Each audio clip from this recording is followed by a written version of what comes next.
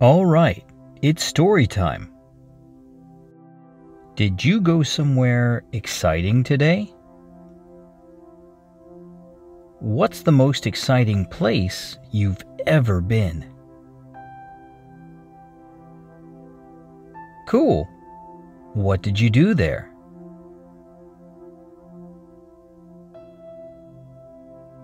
Sounds fun. Today, we'll hear a story about someone who goes on an adventure in space. Space is an incredible place. There's no gravity in outer space, which means you'll float around like a balloon if you go there.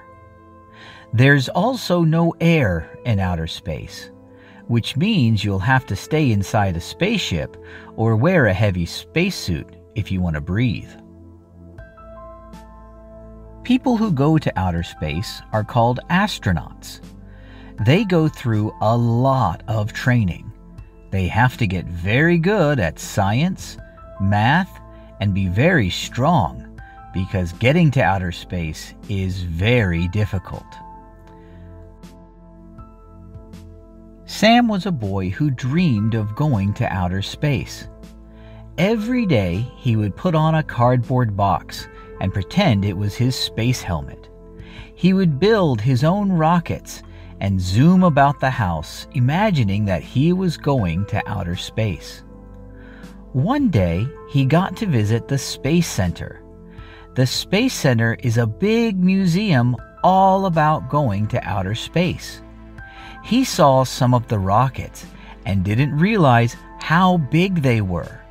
Some of them are bigger than even the tallest building he had ever seen. He also got to see really cool things that had gone to outer space, like the space capsule, which came back to Earth, and a lunar rover, which drove on the moon. But his favorite thing he got to see was the spacesuit. The spacesuit was so cool. It was really big and had a very shiny helmet. Sam imagined himself getting into a spacesuit and floating around in outer space. From that moment on, he had a dream. He would become an astronaut. Sam studied every day. He knew he would need to be very good at science and math, so he paid extra attention in his classes. His teachers were very impressed. He got 100% on every quiz and test and made straight A's in those classes. He also knew he would need to be very healthy, so he worked very hard in his gym class.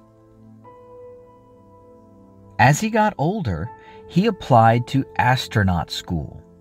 At astronaut school, he learned all the different things he would need to do as an astronaut. They practiced building things underwater because that was kind of like being in outer space with no gravity. Sam also learned how to fly the spaceship. He was really excited, but it was really tough. You had to be very, very careful because a spaceship can move in any direction, and you can't make any mistakes. Sam worked very hard in astronaut school, and eventually he graduated at the top of his class. He was very proud and ready for his first mission to go to outer space. He climbed into his spacesuit. It was a little smaller than the ones he remembered as a kid, but it was very exciting. Then he began the long climb to the top of the spaceship. It was very, very tall, but once he got to the top, he felt very proud. He was so excited that his first mission was going to start in a few minutes. He got inside his spaceship and buckled up because he knew it was going to be a bumpy ride. They did some checks to make sure everything was safe, and then they began the countdown. He heard the numbers loud and clear. 10, 9, 8, 7, 6, 5, 4, 3, 2, 1. Blast off! And he felt his rocket ship shake as it went into the air. The engines were so strong, it felt like he was getting squished. But after a few short minutes, he felt very light. Then he realized there was no gravity, and he could float around like a balloon if he wanted to. But there was no time to have fun. He had a mission to do, and he was going to do it well.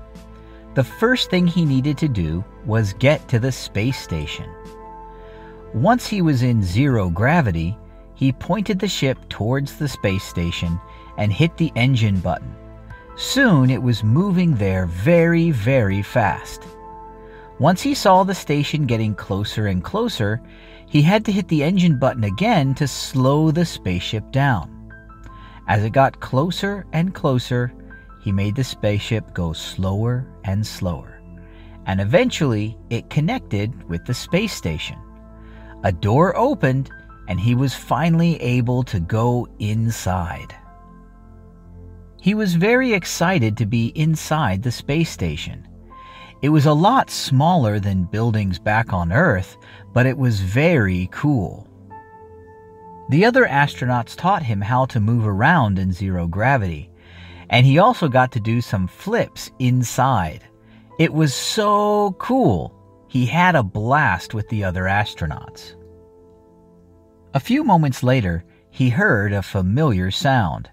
His tummy was grumbling, and he was hungry.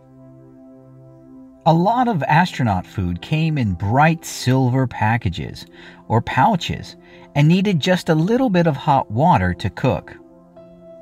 He mixed up a package of spaghetti because spaghetti was one of his favorite foods, but it didn't taste very good.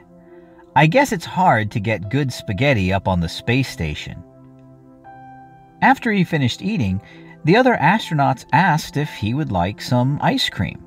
Well, he loved ice cream and said yes, but once again they handed him a silver package. It didn't feel anything like ice cream. It wasn't even cold. When he opened it up, it was a hard bar that was pink, brown, and white. They told Sam that a lot of food on the space station is freeze-dried. That way it can stay good for a long, long time. Sam ate the crunchy and not cold and not creamy ice cream. It was okay, but he preferred ice cream on Earth.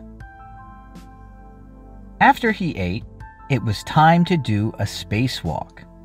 He put on his heavy spacesuit and got to a special door called an airlock. Once he went through, he was in space. It was very strange to see the Earth from so far away, but it was very, very beautiful. He loved seeing all the blue and green and the white of the clouds. It was the best scene he had ever experienced. After the spacewalk, he started to feel very tired and decided he would go take a nap. He went back inside the space station and asked where the beds were. The other astronauts laughed and said, "We don't have beds on the space station." Since there's no gravity, it's really hard to lay down. So they took him to the special sleeping room, and there were lots of sleeping bags anchored to the wall. He got inside one and instantly felt very, very comfortable, and slowly but surely, he drifted off to sleep.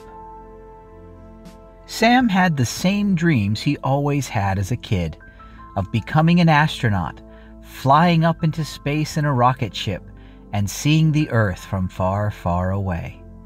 It was a happy dream, and one he had had many, many times. Suddenly his alarm went off, and he woke up. Then he realized his dreams had come true, and he was ready for another day of adventure in space. Wow, space sounds like a pretty cool place. Do you want to go to outer space?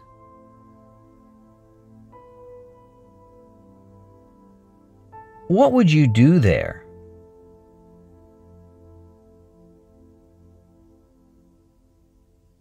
That sounds cool. Do you want to try space food?